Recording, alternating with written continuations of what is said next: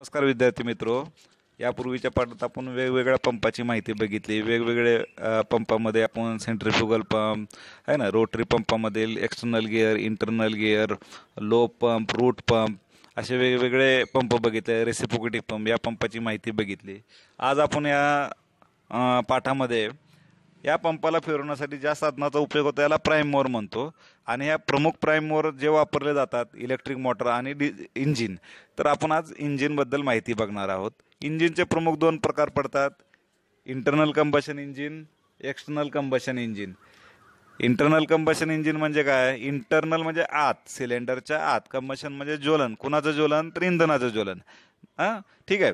तर इंधनाचं म्हणजे fuel, diesel, petrol, gas यांचे ज्वलन सिलेंडरच्या आतमध्ये होत असेल तर त्या इंजिनला आपण इंटरनल कंबशन इंजिन म्हणतो. उदाहरणार्थ सर्व मोटरगाड्याचे इंजिन पेट्रोल व डिझेल इंजिन जे आहेत त्या सर्व मोटरगाड्यांचे जे इंजिन असेल, वर्कशॉपमधलं इंजिन असेल, त्यांना आपण काय म्हणतो? इंटरनल कंबशन इंजिन म्हणतो. एक्सटर्नल कंबशन इंजिन म्हणजे काय? एक्सटर्नल म्हणजे बाहेर, सिलेंडरच्या बाहेर. कंबशन म्हणजे इंधनाचं ज्वलन आहे ना. कंबशनचा अर्थ मराठीत काय होतं? ज्वलन. तर इथं इंधनाचं ज्वलन. ज्या इंजिनमध्ये इंधनाचे ज्वलन सिलेंडरच्या बाहेर होत असेल तर त्या इंजिनला आपण एक्सटर्नल कंबशन इंजिन असे म्हणतो. उदाहरणार्थ वाफेवर चालणारे इंजिन म्हणजे स्टीम इंजिन आहे ना. असे आय सी इंजिन आणि ई सी इंजिन हे प्रमुख दोन प्रकार इंजिनचे पडतात. प्रामुख्याने आपण आय सी इंजिनचा वापर करतो कारण ई सी इंजिन आपल्याला आर्थिकदृष्ट्या परवडत नाही, कॉम्पॅक्ट नाही, हाताळायला सोपं नाही, किंवा त्याला जागा भरपूर लागते, किंवा स्टीम मुबलक प्रमाणात आपल्याला निर्माण करावे लागते. यामुळे आपण सर्वाधिक आय सी इंजिनचा वापर करतो. आय सी इंजिनचे आपण classification of I C engine बघणार आहोत. आय सी इंजिनचे प्रकार: इंधनावरनं पेट्रोल इंजिन, डिझेल इंजिन. इंधन म्हणून काय वापरतोय? पेट्रोल वापरत असेल त्या इंजिनला petrol engine.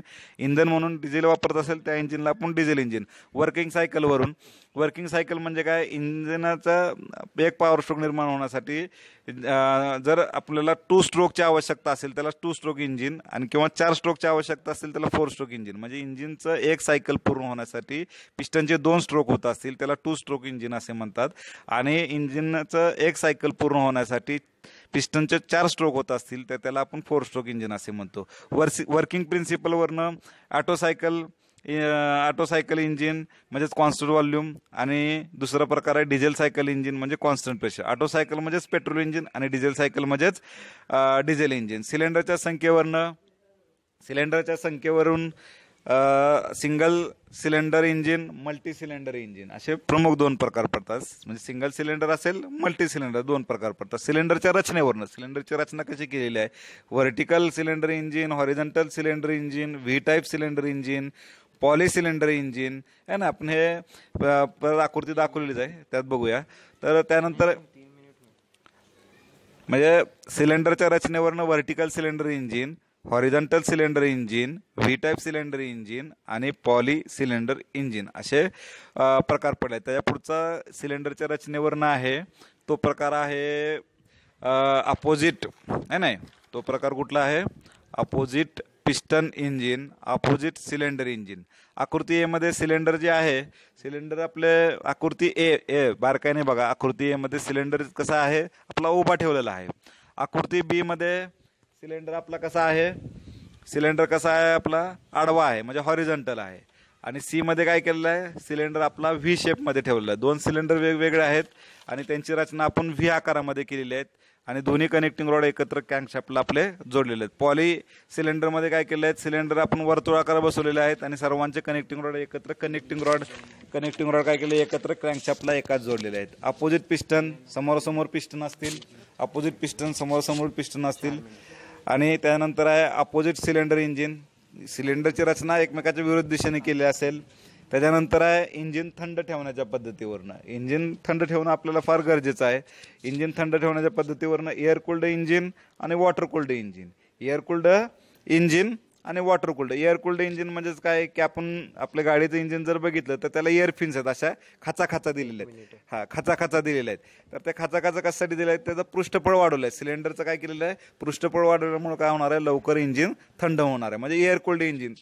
Air cooled engine असताना काय होणार आहे की एअर कूल्ड इंजिन वापरताना आपल्याला थोडा फार जास्त वेळ आपल्याला हे इंजिन वापरता येणार नाही, कारण काय होणार आहे की इथं एअर कूल्ड इंजिन असल्यामुळे एकतर फॅनच्या साहाय्याने त्या ठिकाणी आपण इंजिन थंड ठेवण्यासाठी हवा मारणार आहे, किंवा सिलेंडरची रचना अशी केलेली आहे किंवा सिलेंडर तयार करताना असं केलेलं आहे की त्याला एअर फिन्स केलेले आहेत, त्यामुळे थोड्याशा त्या थंड होण्याला मर्यादा येतील, इंजिन आपलं थोडंसं लवकर थंड होणार नाही. ह्यासाठी आपण काय केलं, थोडंसं मॉडिफिकेशन केलं आणि इंजिनमध्ये वॉटर कूल्ड इंजिन केलं. म्हणजे इंजिन आपण वॉटर कूल्ड टाईपचं इंजिन केलेलं आहे. इंजिनच्या भोवती वॉटर जॅकेट आहे आणि ह्या वॉटर जॅकेटमधून काय केलेलं आहे, वॉटर फिरवलेलं आहे, पाणी फिरवलं आहे, किंवा आता नवीन इंजिनमध्ये आपण काय केलं आहे, कुलंट फिरवलेलं असल्यामुळं ते काय होईल, इंजिनमध्ये निर्माण झालेली जी उष्णता आहे ती उष्णता शोषून घेईल आणि ते कुलंट गरम होईल, रॅडिएटरकडे जाईल, रॅडिएटर परत त्याला थंड करेल आणि आपण रियूज करून ते इंजिन वापरत आणू. त्यानंतर आहे इंजिनला लुब्रिकेशन करण्याच्या पद्धतीवरून फ्लॅश लुब्रिकेशन सिस्टीम. क्रँकशाफ्टच्या खालच्या बाजूला काय केलेलं आहे, चमचा लावलेला असतो आणि तो क्रँकेसमध्ये ऑइल असतं आणि ते ऑइल काय केलं जातं, फ्लॅश केलं जातं, म्हणजे शिंतोडे उडवले जातात आणि ते शिंतोडे काय केलं जातं, क्रँकशाफ्टच्या मेन बेरिंगला, पिस्टनला, गजनपिनला इत्यादी भागांना दिल्यामुळं काय होतं, आपल्याला त्या ठिकाणी योग्य प्रकारे म्हणण्यापेक्षा जुजबी स्वरूपात आपल्याला काय केलं जातं, इंजिनच्या महत्त्वाच्या पार्टला लुब्रिकेशन केलं जातं. त्यानंतर आहे फोर्स लुब्रिकेशन सिस्टीम.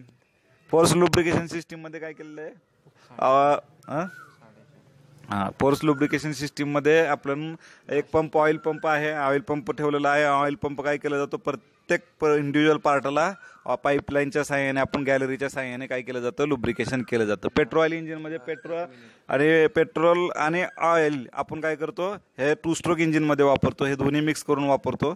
त्या पद्धतीच्या साहाय्याने आपण काय केलं जातं, इंजिनचं लुब्रिकेशन केलं जातं. Wall मेकॅनिझमवरून I wall mechanism, E wall mechanism, H wall.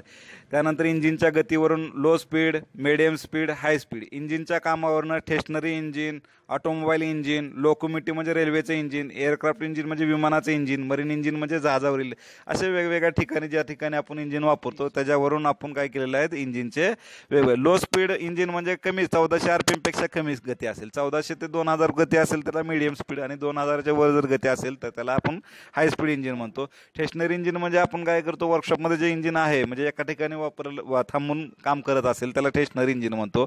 Automobile engine म्हणजे सर्व मोटर गाड्यावरील इंजिन जे आहेत त्याला ऑटोमोबाईल इंजिन. अशा प्रकारे आपण वेगवेगळे इंजिनचे प्रकार बघितले.